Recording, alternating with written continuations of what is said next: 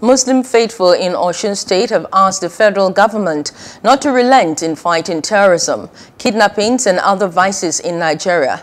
This was at an event in Osogbo. They also commend the effort of the federal government with the purchase of the state-of-the-art military equipment to tackle insurgencies.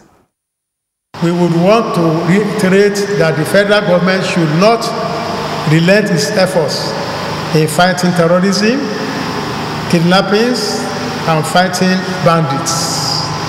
The community commends the effort of the federal government's commitment with the purchase of the state-of-the-art military equipment to prosecute the insurgencies.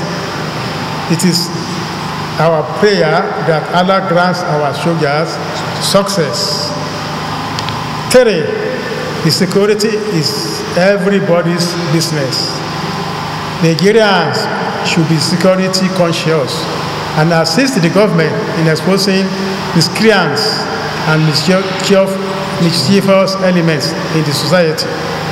Hello, hope you enjoyed the news. Please do subscribe to our YouTube channel and don't forget to hit the notification button so you get notified about fresh news updates.